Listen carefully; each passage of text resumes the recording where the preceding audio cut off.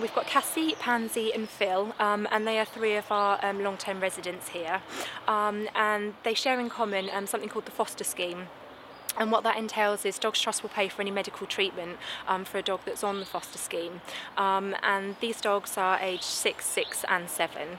And so at this sort of age in a dog's life, they can possibly develop conditions such as arthritis, and therefore we'd like to give potential adopters a peace of mind that they don't have to worry about veterinary fees, that Dogs Trust will cover any medical condition they may incur.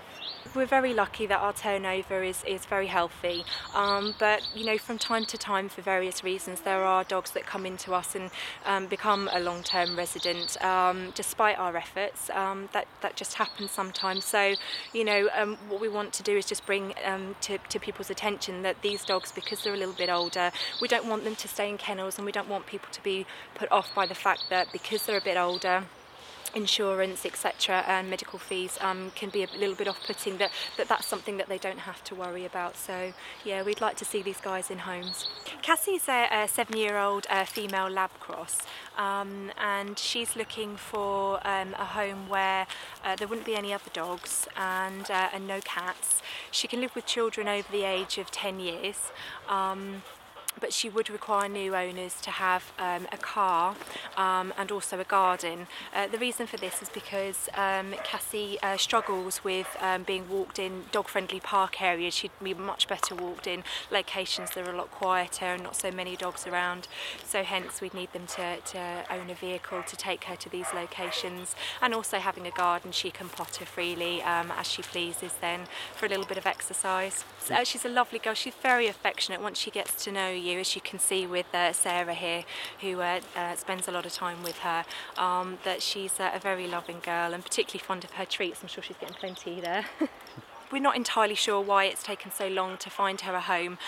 Sometimes black dogs don't seem to be as appealing to people, and perhaps because of her age, because she's 7, they may feel that they're not going to have as long with an older dog. Some people aren't so keen when they get to that sort of age, but as you can see, she's still full of life and lots of fun, and she'd be a very loving dog to have. So we'd love somebody to come forward and offer Cassie a home.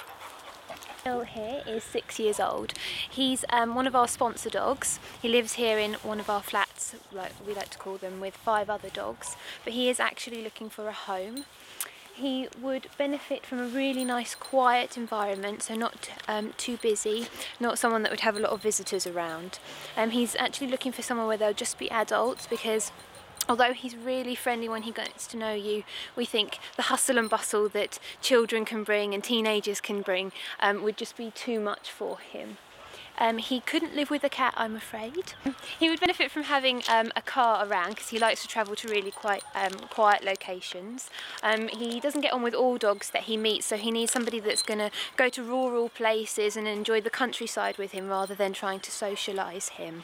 As I said, he does live with 5 other dogs here, and sometimes when he meets them over a period of time he can get on with them really nicely, but we don't want to put too much pressure on his new owners, so we feel that if they could avoid that, then that would be better for him.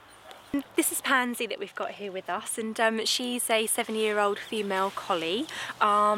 Pansy is also on our foster scheme. This is because of her age, so again this means that Dogs Trust would pay for any potential medical conditions that she may develop, although she's a very healthy girl at the moment. Pansy is looking for a home where there aren't any cats, and she can live with children over the age of 7 years. She's okay with some dogs.